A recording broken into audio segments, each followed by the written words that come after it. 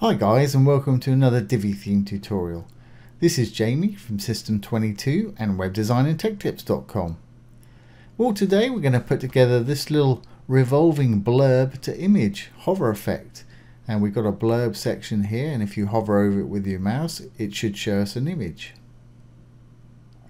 There we go, and it spins out and reveals an image. When you let go, it spins back in. That's a great little effect, and we're going to do that with all the onboard features of Divi. We don't have to write any code for this today. So let's get started. I'm going to enable the Visual Builder. Once the Visual Builder is enabled, let's go down to where we want to go.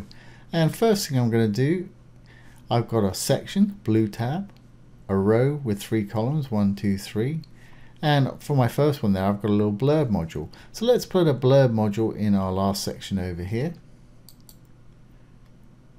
Now Divi comes by standard as default with all these modules, and there's plenty enough to build just about any sort of site.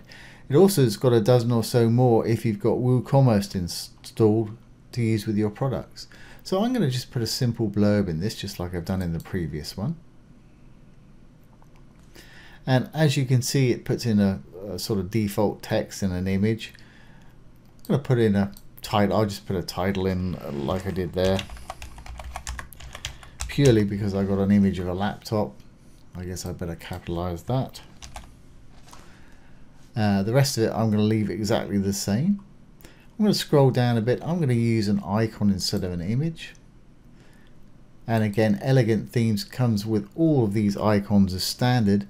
If you want to take the Divi for a test drive, you can do so from my affiliate link below this video.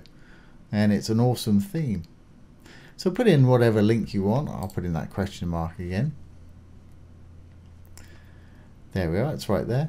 The only other thing I'm going to do here is I'm going to centralize my text. So I'm going over to the Design tab, Text.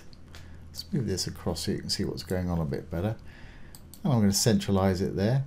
Now you can't see it because there's no background, but I'm going to give it a bit of padding all around, just so when it revolves it's got a bit of space. So again, on the Design tab, let's close up the text by left clicking on it. Let's go down to spacing, and I'm going to give it 20 pixels padding all around. Just need to put in the 20, it'll put in the pixels for you. Hit the link, it'll do the opposite side, same with the left and right. There we go, so we've got a bit of padding all around it now. Okay, now the next thing I want to do is I'm going to give it a white background. And you might think, well, why? Because the background's white already. Yeah, it is, but actually at the moment it's got no background, and it's just showing us the background of the row or the section that's behind it. So I'm going to go into Content. I'm going to go down to Background and Color, Gradient, Image or Video. I'm going to stay on Color. I'm just going to give it a white background. Okay, let's just save that. Now let's go in and put an image on the actual column that's behind it, because we've got a row here with 1, 2, 3 columns. So if we go into our row, the green tab here, let's go into column 3, because this is column 3 obviously, and I just want to go down to the background and put an image in. And again, it's color, gradient, image or video if you prefer. And click on the image and add an image. I'll use the same one as I did before, just this little picture of a laptop. Now if you were doing this for a product or something, if you wanted to, you could scroll down, or actually scroll up and hit the link, put in the link of your product, and when they clicked on it, it would take them to the product. Now you can't see that at the moment, so there's not much point doing it. But if you wanted to do that, that'd be fine. Okay, and you say, well, we've got that in there now, so I can't see it, what's the point? Well, let's fix that. Let's go and have some fun with our little blurb module here. Because at the moment we've got an image. I'll show you it's there. If I go in there, just go to the background and delete that, you'll see the image is behind it. So let's put that color back in. Now what do we want to do? Well, I want to make this, when people hover over it, I want it to spin around and disappear. So we'll spin around and go transparent so we can see the picture behind it when the mouse is on it. And that way, if you do link it to a product or something, they can just click on it. So let's fix the first thing first. Let's make it transparent on spin. So let's go to our design tab. Let's go down to filters. I'm going to go down to opacity. Now if you hover your mouse over the word opacity, these little icons should appear. Click the little arrow and it'll then give you an option for desktop or non-hover state and hover, which is hover state obviously. So when we're not hovering on it, I want it to be just like it is, so I'm not going to change anything. When we are hovering over it, I'm going to click on that. I'm going to bring the opacity or see-throughness, if you like, all the way down to 0, so it's invisible. Great. So when they're hovering over it, they're just going to see this nice image, and like I say, you can link it if you wish. Okay, next thing I want to do, let's put it back on the desktop version, is I want to make it spin around. Now to do that, we need to go down to transform. And I'm going to use transform rotate, which is this one right here. And you can spin it backwards and forwards, you can spin it laterally. For me today, I'm going to spin it around this way.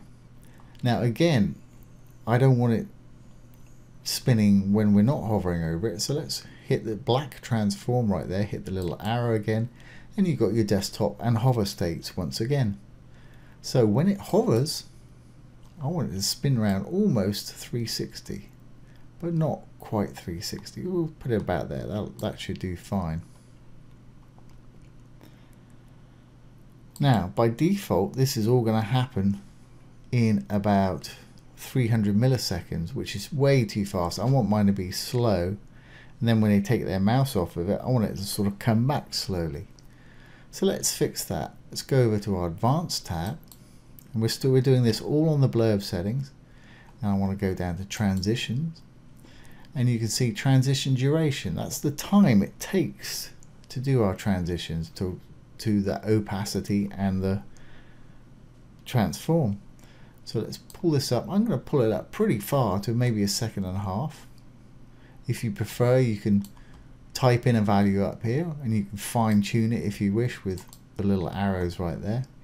Now for the speed curve, I want it to ease in and out. So I'm going to say ease in out. That way when they hover over it, it'll sort of ease in, do its thing. Then when you take the mouse off, it'll ease its way back out again. So that's pretty much it. I think we should have achieved our objective now. So let's just save the changes. Save the page changes. Hit the save button. Once saved, let's exit the visual builder. Let's go down and see what we've got. And at the moment it's just a regular blurb. When we hover over it, there we go, it sort of spins out and disappears and reveals our image behind. Like I say, you could have a link on that image and take people to a product or what have you. When you take your mouse off of it again, it's going to spin back in.